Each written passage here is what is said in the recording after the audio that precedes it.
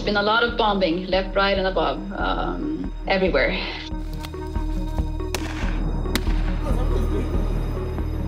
It would be a lie to say that I'm not afraid, because this is a one-way ticket. I know I'm going there for a good reason, and if I don't see my family, my friends, and the people I love here on this earth again, I have faith that I will meet them after death.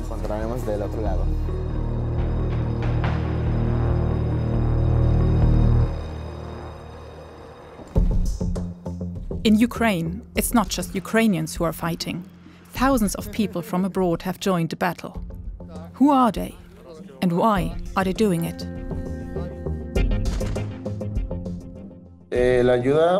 If I'm needed to help my comrades at the front line, I'll go there. If I'm needed to take care of civilians, I'll do that. Whatever job the Legion gives me, I'll do it.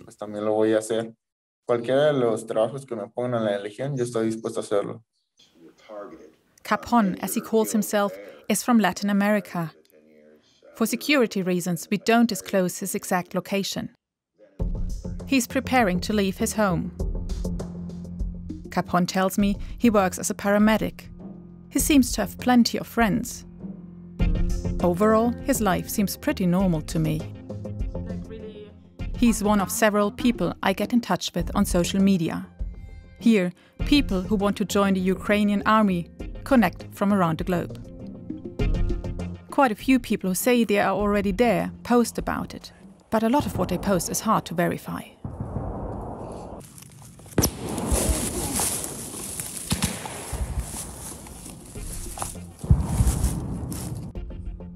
In our first online encounter, Capon doesn't reveal his identity yet. He wants to join the army as a combat medic. I saw these terrible images of how they attacked civilian zones with missiles, people dying in their apartments, and attacks against humanitarian corridors. I saw so many terrible images of suffering civilians, including children. And it broke my heart to see them. And as a paramedic, I have the skills to help them. I know I have something to offer.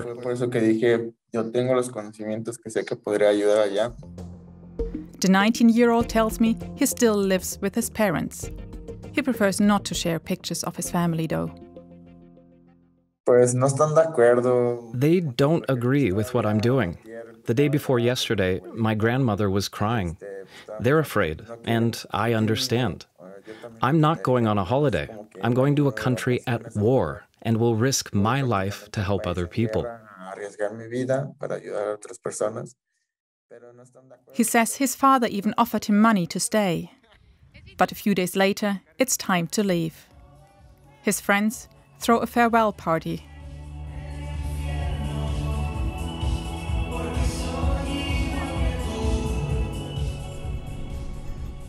He sends me videos from his journey. It's the first time that he is going abroad. He doesn't come from a rich family. The mother of a friend chips in to pay for the flight. In return, he has to promise to come back alive.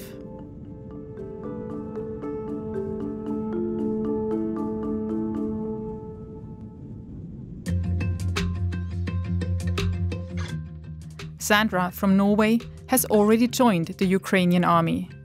They refer me to her. The life she depicts on social media is not for the faint of heart. She used to be a fisher, then served as a representative for her ethnic group, the Sami people. She tells me that after that she trained as a combat medic. Now she says she's on the front lines.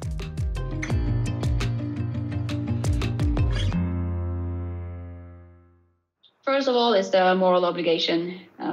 This is home base, it's in Europe.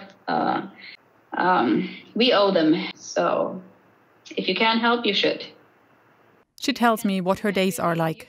You can't really prepare because you don't know what's going to happen. There might be an airstrike, and there might be artillery, and it might be relocating. So you just have to run by it day by day. On her social media account, she poses with weapons. She tells me she has no qualms about using her gun. Well, it is what it is. It's your job. It's what you have to do. So it's the one who fires first. That's how it goes. We're not the attackers. We are the defenders. We are not the one crossing any borders. They did. Capone flies to Krakow in Poland, close to the Ukrainian border. Temperatures in Eastern Europe just have dipped to near freezing, a climate that Capone has never experienced before. I join him for the next leg of his journey.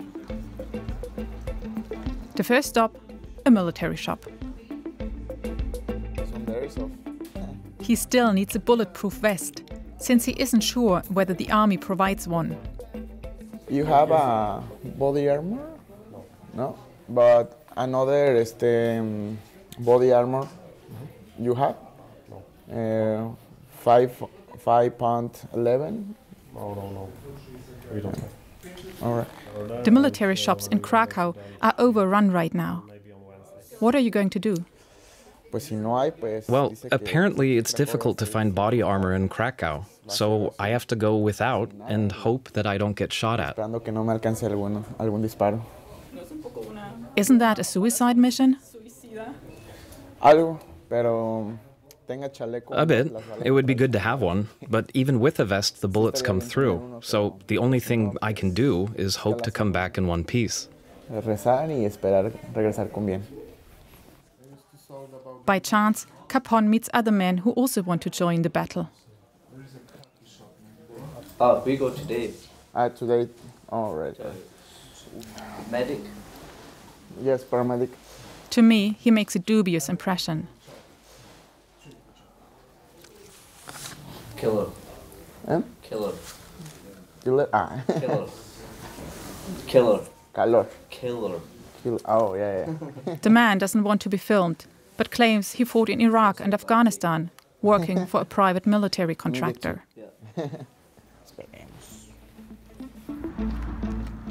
Capone has no combat experience, so he decides to train on a shooting range.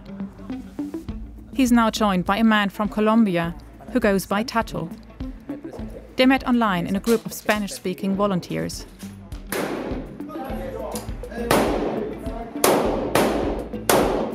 They also test an AK-47, which is used in Ukraine.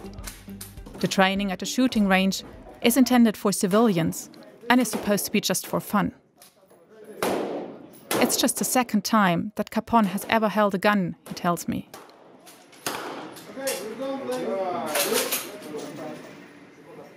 After half an hour, he's done.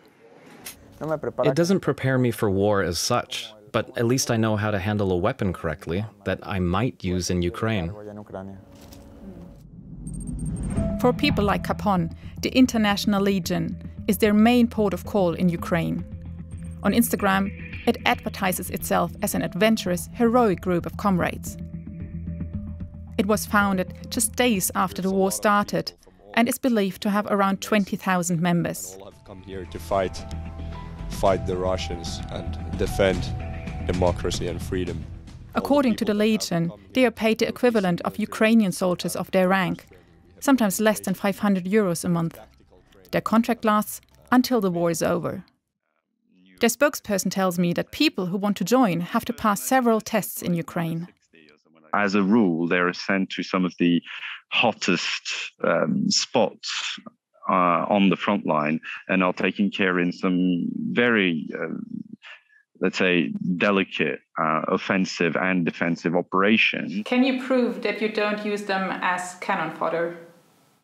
Well, I think it's very difficult for anyone to prove anything in this war. What I can say is that we can give all public and private assurances that no one in the army is interested in sending people to the front who are not ready.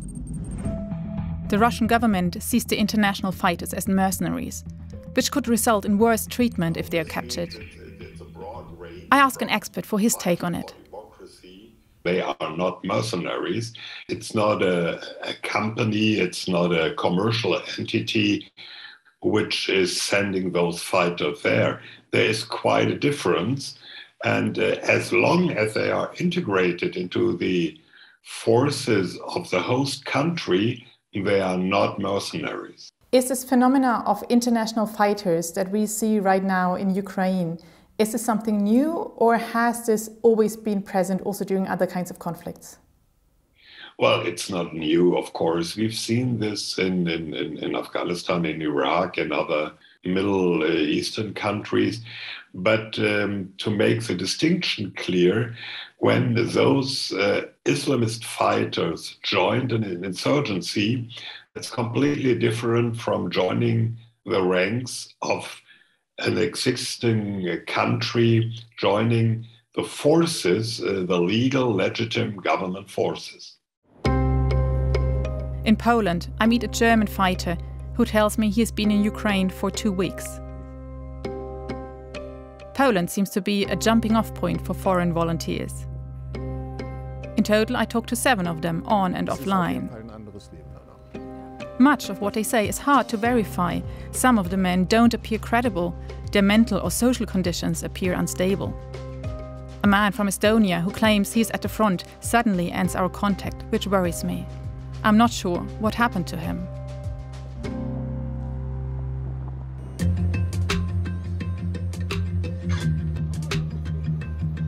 I joined Capon and Tato on their way to the border.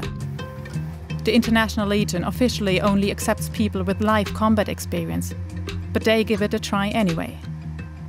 Tato at least served for 8 years in the Colombian military, he says. Recently, he was working in Spain but lost his job. For him, the war is also a career opportunity.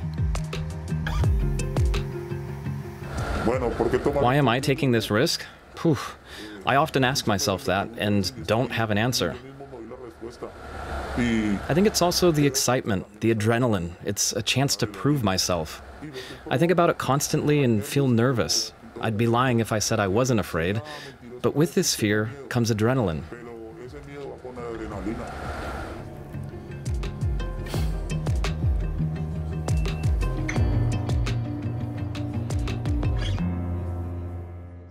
Time for the last voice messages.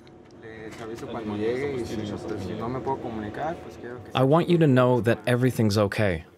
I love you. I'll send you a message when I can.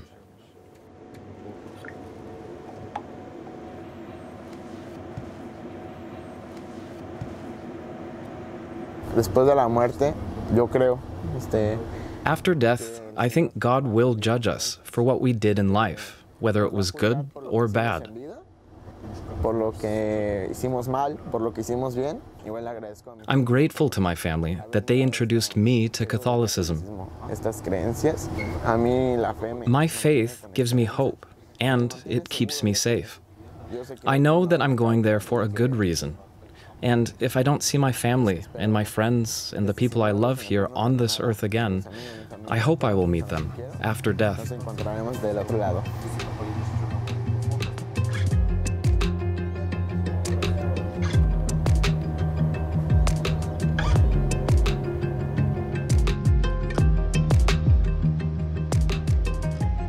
The man who sits next to them is from Ukraine.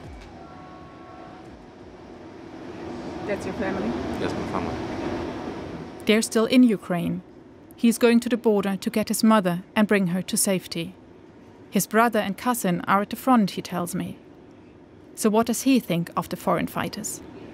You guys do a good job for the peace in the world and peace in Ukraine. Because we cannot stop this war ourselves.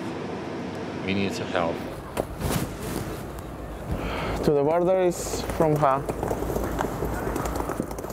Most people are going the opposite direction. More than 5 million Ukrainians have left their country so far. Con mucho frío y... I'm really cold and a bit nervous. Now that I see the people here, the volunteers, the soldiers, the families crossing the border, I'm even more motivated and excited than I was before. Más emocionado. Does he really think he can change anything?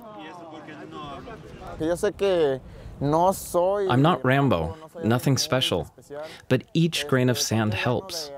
And if I just save the life of a few fighters or people who need me, I'll have made a difference. Las personas que me necesiten, estaré ayudando al cambio.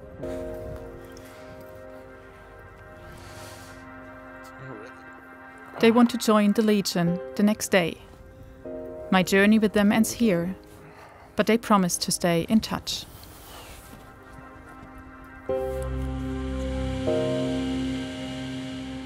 I head back to Germany. I'm still in contact with several people on their way to the International Legion. Some of them turn around the last minute. And I receive sad news. The man from Estonia, who said he was at the front and then stopped communicating with me, is no longer alive. His brother tells me he returned home, but then killed himself. He appeared to be mentally unstable. Shortly before his suicide, he apparently watched video clips of the war. Sandra, who has been at the front for quite some time, is still there and determined to stay. Yeah, there's been a lot of bombing, left, right, and above, everywhere. So you get used to that too. The human brain is wired to just get used to whatever situation you have to get used to. And I know that sounds up and weird, but you can get used to anything, including bombing. When do you think will you be back home? I will be back when this war is over. When there's no more need for me here, then I will go home. Capon seems to have a bit of a roller coaster ride. The International Legion at first rejects him and several others. But 10 days later, he tells me, the Legion suddenly did accept him. He writes, "I'm happy," and sends me a picture of the body armor he was given. On Instagram, he posts, "You are the only one who can make all of your dreams come true." Besides paramedic tasks, he tells me he's now also receiving regular combat training to be able to defend himself. In a few days, he could be sent to the front. We agree that for security reasons, this will be our last interview. They will train me for combat, with real ammunition, everything, as if I was a real fighter. Have you thought about leaving? You do think about it when you hear detonations, when you're close to exploding grenades, when you hear sirens and are in the cold for hours wearing just a sweater. Also, I haven't showered in a week since there's no bathroom, so you do start to think. Has your view of this war changed? Yes, I realized it's even worse than what you see on the news. Everything is worse because you're the main target. It's quite ugly.